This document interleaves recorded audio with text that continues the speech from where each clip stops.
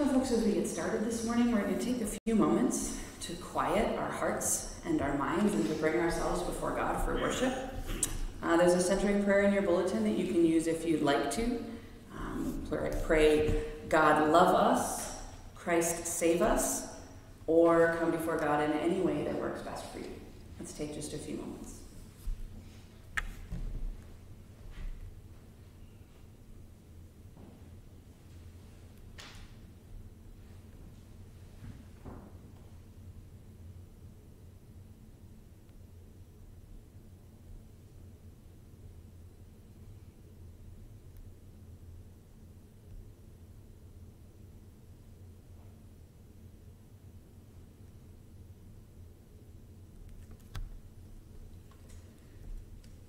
Friends, as we have lifted our hearts and our minds, I'm going to invite you to lift your voices this morning. Where are the ways that we have seen God in the world around us this week? I will share one that is not mine, but I got a text from Brenda in the middle of the week. She had stopped by church to pick up I think it was the leftover treats from last week, and sitting on one of the lilac bushes on either side of the ramp on the way into the door was this cardinal. She took pictures of it, and it was a very proud cardinal. I mean, he was clearly sitting there, like striking a pose because he knew somebody. I mean, he was just chest out, head up. He was a very proud cardinal. But cardinals are one of those things I know for a lot of people.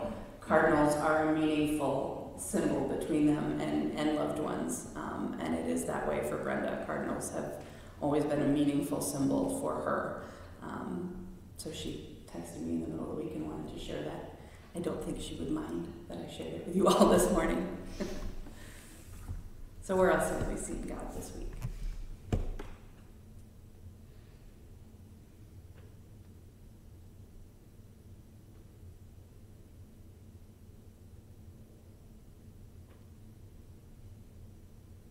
Well, keep thinking. And I will invite you to rise in body or in spirit this morning. Friends, when we offer God our confession, we join the beautiful work of reconciliation, which begins with our reconciling with God. And so, trusting in our partner in grace, let us make our confession with the prayer that's in our bulletin. Eternal God, in whom we live and move and have our being, whose face is hidden from us by our sins, and whose mercy we forget in the blindness of our hearts. Cleanse us from all our offenses. Deliver us from proud thoughts and vain desires, that with reverent and humble hearts we may draw near to you, confessing our faults, confiding in your grace, and finding in you our refuge and strength. Let's take a few moments for silent reflection and confession.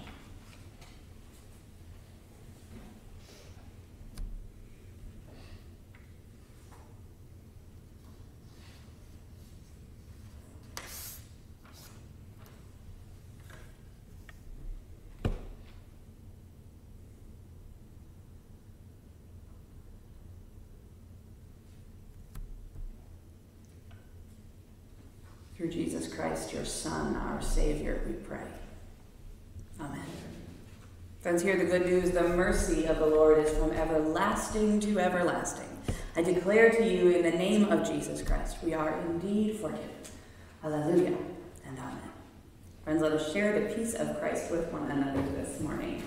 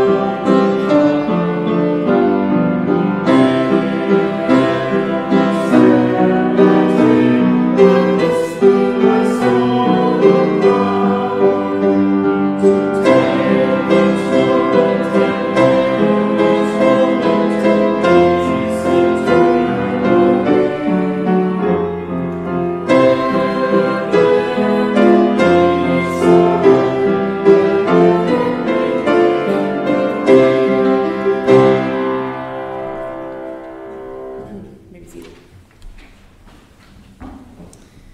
Let us pray. Holy and gracious God, we ask for the light of your understanding this morning. Shine it in our hearts and our minds as we hear your word, as we take it into ourselves and then take it out again into this world. And God, may the words of my mouth and the meditations of all of our hearts be acceptable in your sight, for you are indeed our rock and our Redeemer. Amen.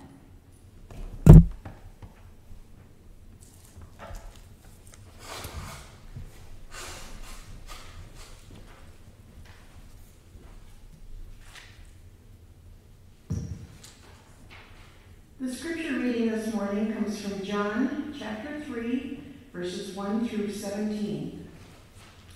There was a Pharisee named Nicodemus, a Jewish leader.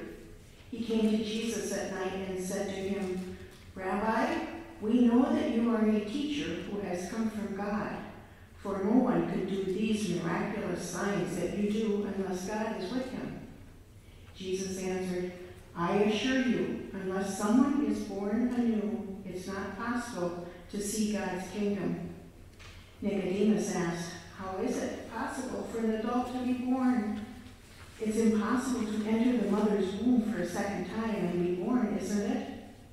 Jesus answered, "I assure you, unless someone is born of water and the Spirit, it's not possible to enter God's kingdom.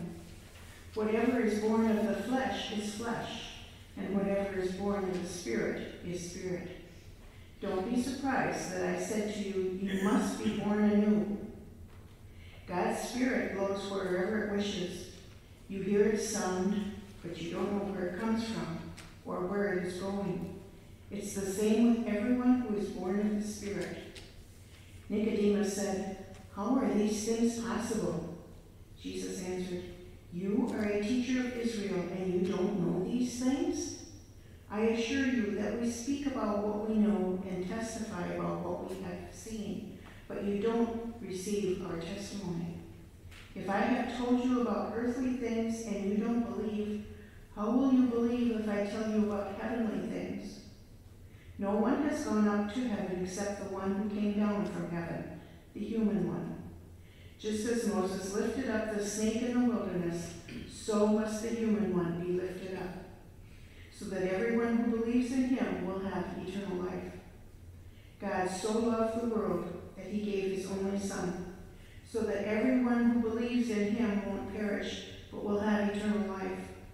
God didn't send his Son into the world to judge the world, but that the world might be saved through him."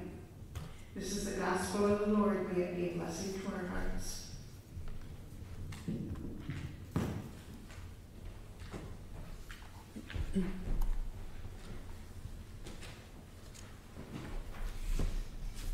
Context matters. There's a relatively popular book that came out a number of years ago, more than 20 years ago at this point, called Eats, Shoots, and Leaves: The Zero Tolerance Approach to Punctuation. Now, the point of the title is that there's a vast difference between the phrase eats, comma, shoots, and leaves, and the phrase eats, shoots, and leaves without the comma. The first example is a list of actions. Someone eats, and then they shoot, and then they leave. This example is the sort of phrase that would be quite at home in any Louis L'Amour novel. Very Wild West, right? Eats, shoots, leaves. The second example is a description of the diet of China's favorite cuddly creature, the giant panda. Shoots and leaves. Eats, shoots, and leaves. The importance of context extends far beyond what's actually in a sentence. It also extends to where that sentence is found. Take this recent headline, for example. Elon Musk's neighbors fed up with eyesore yard covered in broken down Cybertrucks. Now, it's the kind of writing that would mean one thing if it was found on a news site like CNN, but takes on an entirely different meaning when you stumble across it on its actual home, the site for The Onion, which is a wildly satirical publication that was started in Madison, Wisconsin in 1988. And there's another element of reading context. Context is just as important when we have to pay attention to what's been left out as when we pay attention to what is still in. Imagine if we played a game of telephone this morning, and I gave the first person the phrase, "The lake was full of rubber ducks." But somewhere along the line, I had somebody intentionally omit the word rubber. So we end up with the phrase, "The lake was full of ducks." Hopefully. You never know with telephone.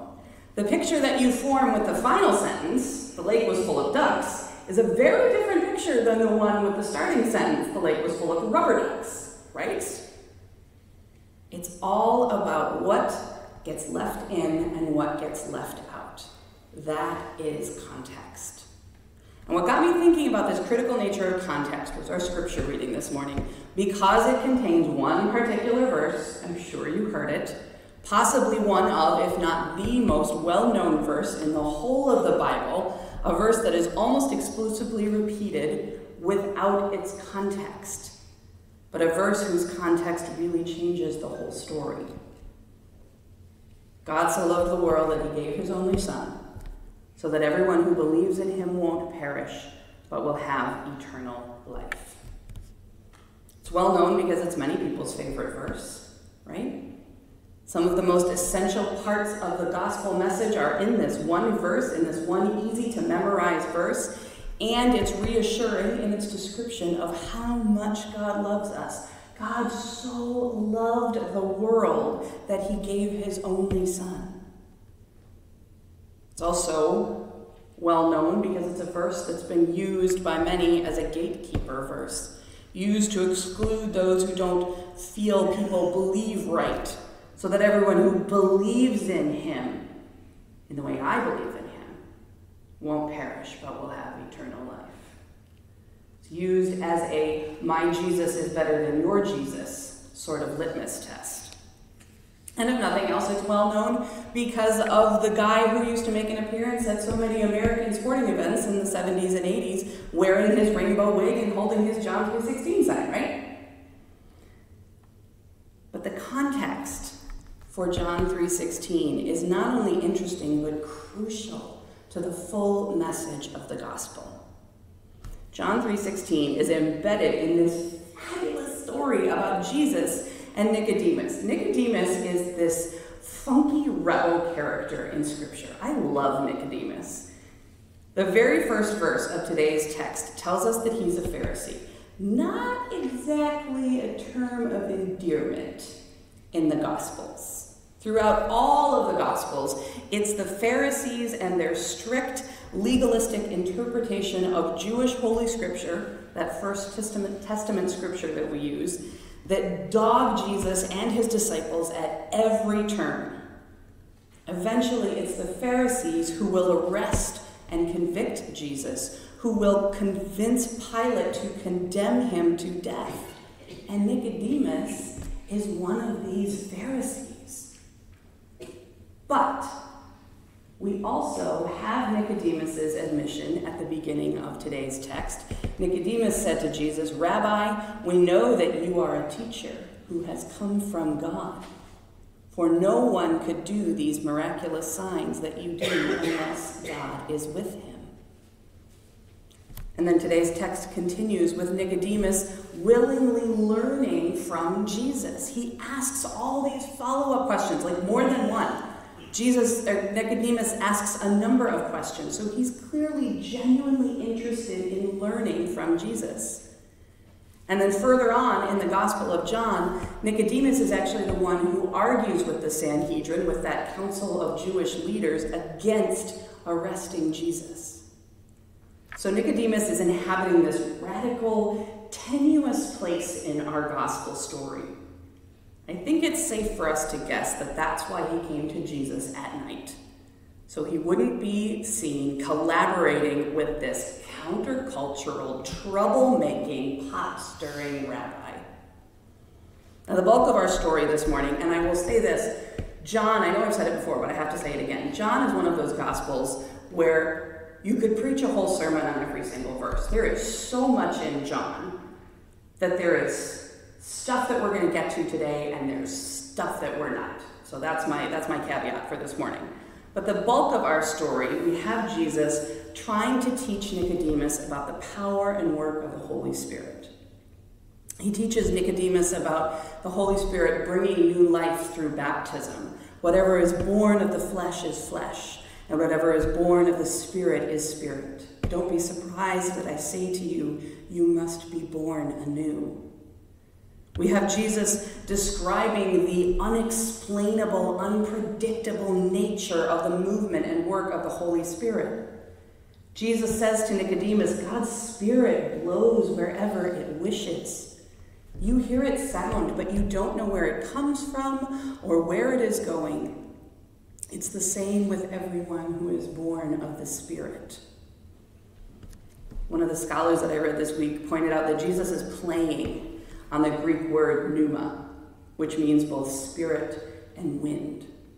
God's Spirit is an uncontrollable and unknowable wind. The new life that Jesus has in mind is elusive, mysterious, and entirely God's doing.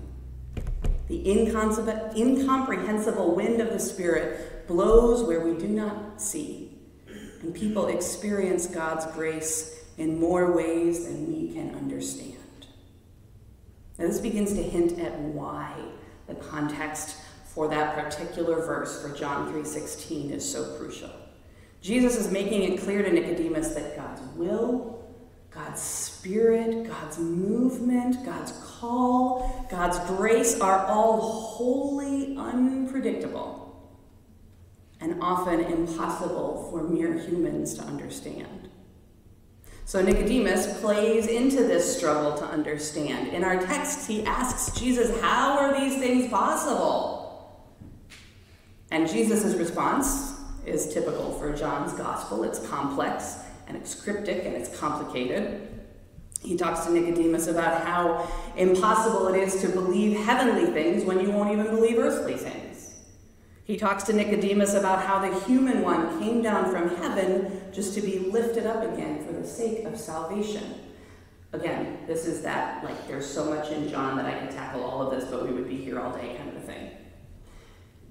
But it's in this context of struggling to understand, in this context of a secret, nighttime conversation about belief and unbelief, in this context of one being pressured by his people to believe one thing while his heart is clearly telling him another, that we find Jesus delivering that much-loved verse.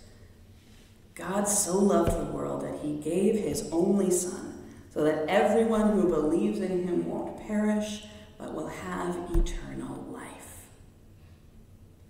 But that is not the end of the story. This is the part of the context that is so important and that is almost always left out. Verse 17. The Bible doesn't end with John 3:16. There's another verse. God didn't send his Son into the world to judge the world, but that the world might be saved through him. Now, the Greek here is really telling. That Greek word for judge can also mean separate. And the Greek word for save can also mean heal. So God didn't send his Son into the world to separate the world, but that the world might be healed through him. Friends, it is not news to anyone that our world is nothing but separation right now. There is separation along political lines. There is separation along economic lines. There is separation along racial and ethnic lines, along religious lines, we could name them all day long. We have done nothing but separate ourselves into our own personal silos for too long. We have forgotten that the context of God's love coming into the world was for healing and wholeness, not to judge us and divide us into the saved and the saved nots, not to decide whose story matters and whose story is irredeemable, not to decide whose love counts and whose love is an abomination, not to decide which of Jesus' followers were Bible believers and which ones were just pretending, not to decide who has the right language or accent or human-constructed theology or gender to speak God's word and who is not good enough.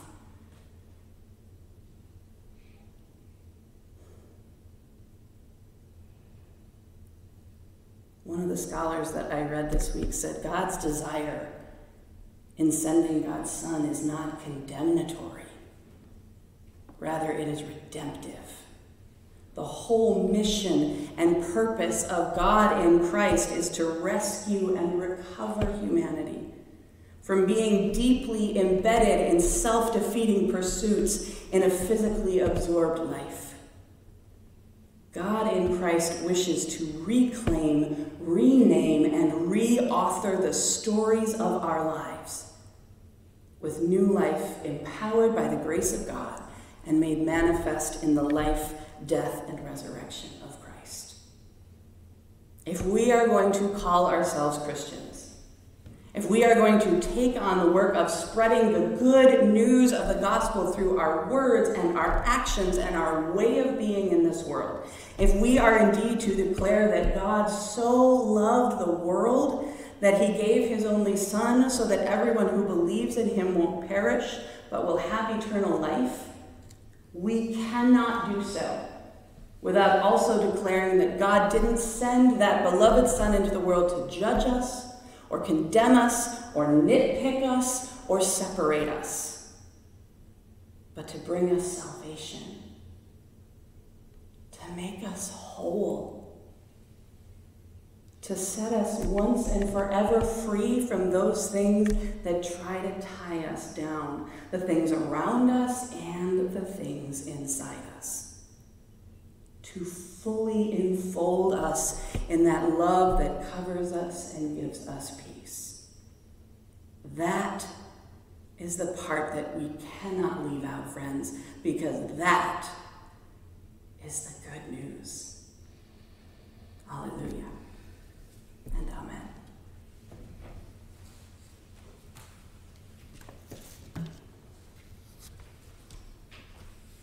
We have a little bit of a two-part question this morning to explore this word of God together. Does this context alter your relationship with John 3:16? I don't usually ask yes or no questions, but the follow-up for that yes or no question is if it does, how? Or if it doesn't, explain. So let us be the Word of God together.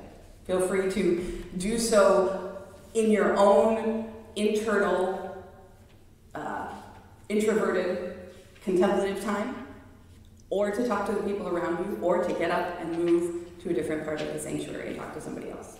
Let us be the Word of God together.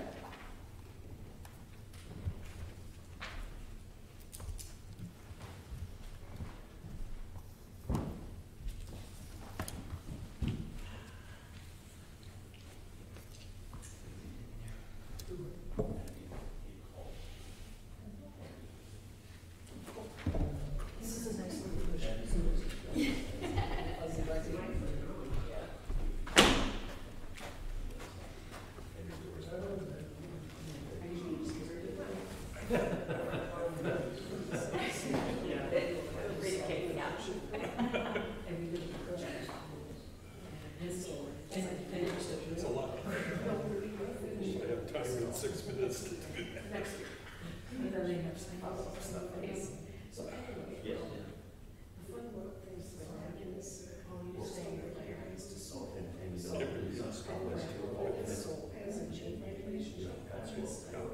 Jesus is around. Listens in on us. The problem with that is that we go get into interaction. Right. You know,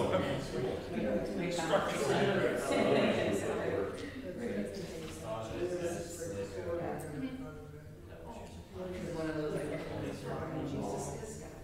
during that.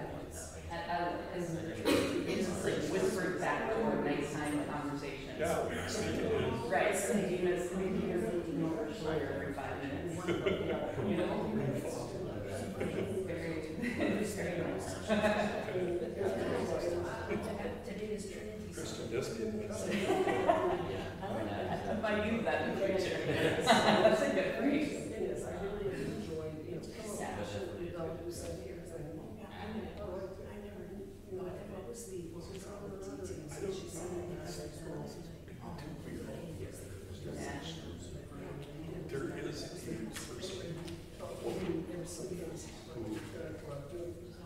whether or not you believe in channeling spirit, she says she channels Jesus. And she has a channeling. Yeah. Yeah. I've read her book. That's something that kind of frustrates me. Thought very willing and willing to give to receive.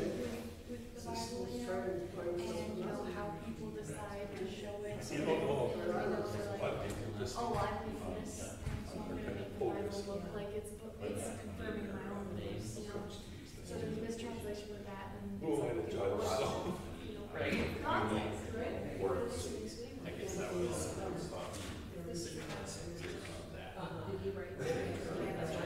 yeah.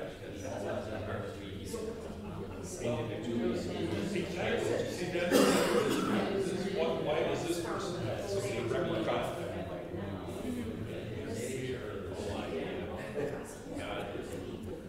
God, stay here today. Yeah, but it's not. Right.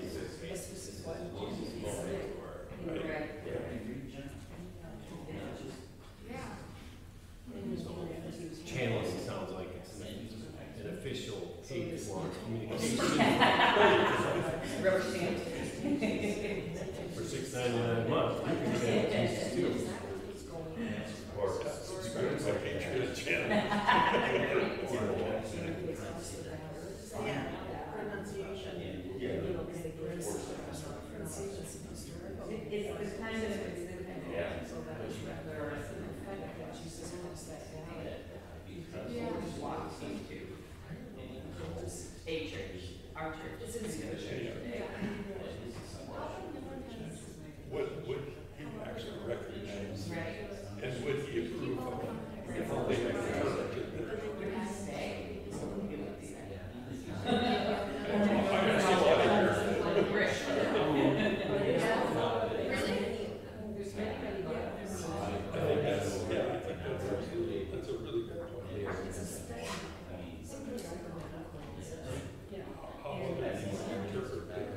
How would you interpret it? To the end, and use it as you're talking about, use it to divide. Your Jesus is not the same as mine. Well, I'm sorry, but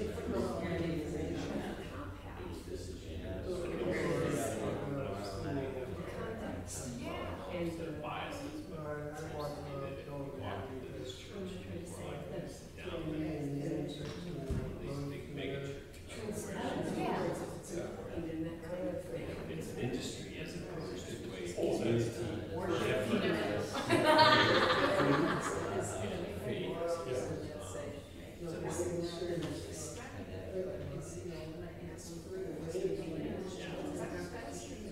Did I just hear that the Methodists are we're gaining? Oh, it's happening. It is happening. in fact, I was a woman out in Pennsylvania who shared with her region to be Right. she was in a relationship and she wasn't and stuff like that. No, I took her. Well, yeah, first thing they had to do.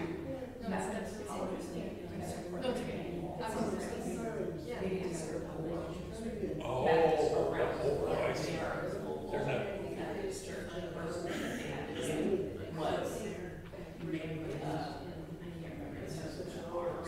Regional. Regional there. They are now including the United States region and now the United States. Oh, they can make their own, that's its own decision. Make their own amendments to their Unanswered questions.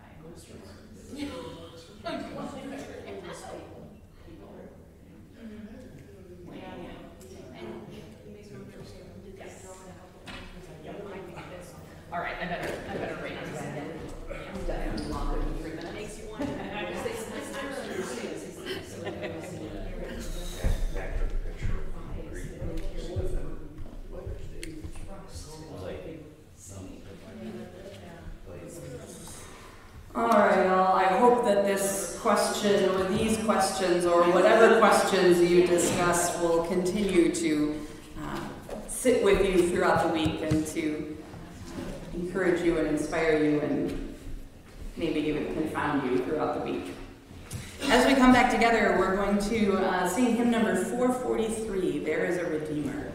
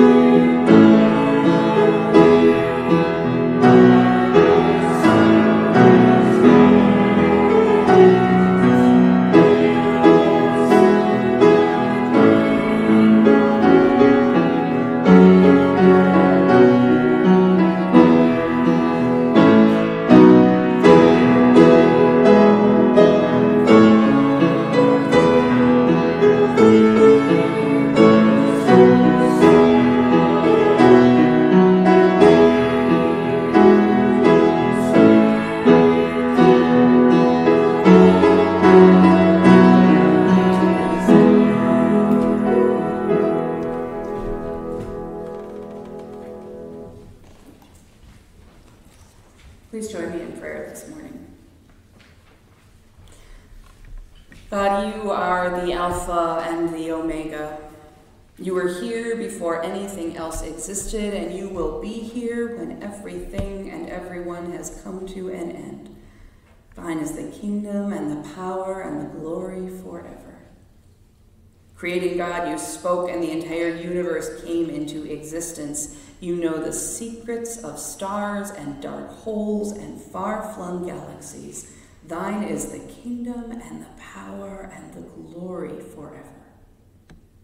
Lord of the whole creation, you are aware of each tiny creature on each planet. You pay attention to the bugs and the birds and even to us. Thine is the kingdom and the power and the glory forever. God of history, you call us to be your people. You appointed us to take care of this planet Earth. You gave us rules for living well together, and you call us to do great things. On this Memorial Day weekend, God, we pray especially for all those who will be marking this holiday, those who have lost loved ones in service to this country, doing those great things. Be with all of us as we remember, as we honor, as we say thank you. Thine is the kingdom and the power and the glory forever. Loving God, you created each one of us. You know us by name and watch over us. You are with us when everything is wonderful, and you walk with us through our worst days. Thine is the kingdom and the power and the glory forever. God of mercy, you know everything we do, the good and the bad, and still you do not give up on us. When we mess up, you call us back to yourself, and you forgive us. Thine is the kingdom and the power and the glory forever.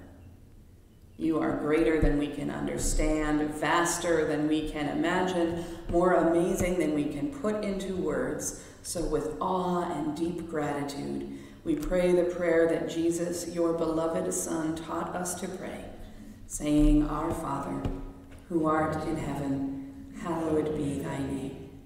Thy kingdom come, thy will be done, on earth as it is in heaven. Give us this day our daily bread, and forgive us our sins as we forgive those who sin against us.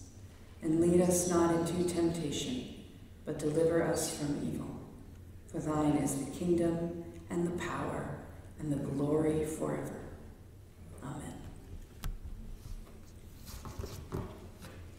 Our second hymn this morning is number 839, Blessed Assurance, Jesus is mine.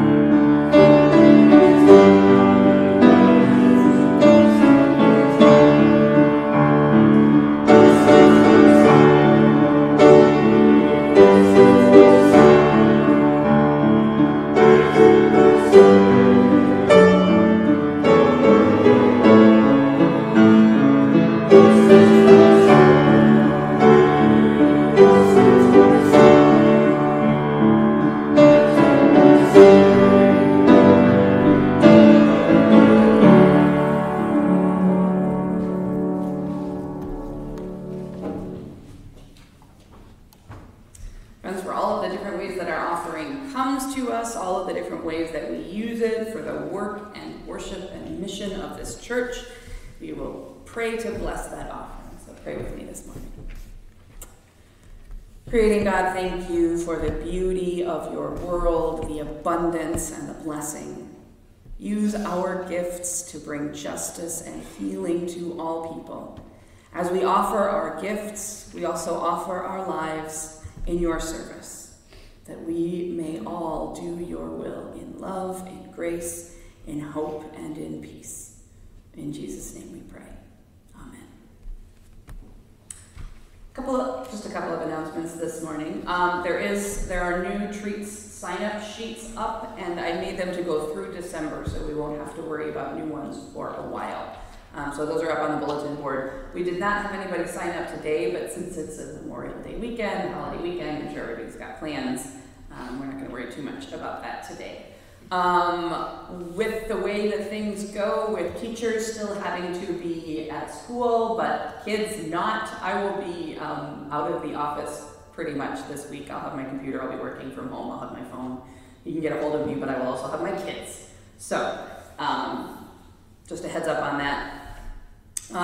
We will resume our renewal discussions next week. We will not be doing that today. Today is the break. We will resume those after worship next week. As we prepare for my sabbatical that starts in July, so I will still be here for a month, we still need some sabbatical helpers. There is a bulletin sign-up list up on the bulletin board for when to print and fold and whatnot. And we also need somebody who is willing to take care of sending out the bi-monthly bread sign-up list for the food shop. It's a super easy process. It's just a Google Doc that needs to be changed twice a month and emailed out to everybody. So if you are willing to do that, let me know. Those are the only announcements that I know of. Are there any others this morning? We have communion next Sunday. We do, yes. And I don't remember. I know I looked at the sign-up sheet this morning, and now I don't remember if anybody was signed up for bread and helpers. Okay, perfect. All right, then I will invite you to rise in body or in spirit. As we prepare to go from this place, go with the love of God, with the peace of Jesus Christ, and the companionship of the Holy Spirit. And as we go, let us claim our faith identity as the church together. We are the church, God's beloved children, today, tomorrow, and always, here in this worship through prayer, word, and fellowship. God has embraced us yet again, and our spirits have been made new. Suffused with God's grace, we claim new strength, new purpose, and new hope in our call, with spirits reaffirmed and renewed. We are called to share God's word. We are called to show God's love. We are called to serve God's world. We are called to strive for God's peace. We are the church, because God binds us together in sacred companionship and blessed connectedness. And now as the church, God calls us out to do and be God's extravagant love in the world. This service has ended. Now our service can begin. Amen.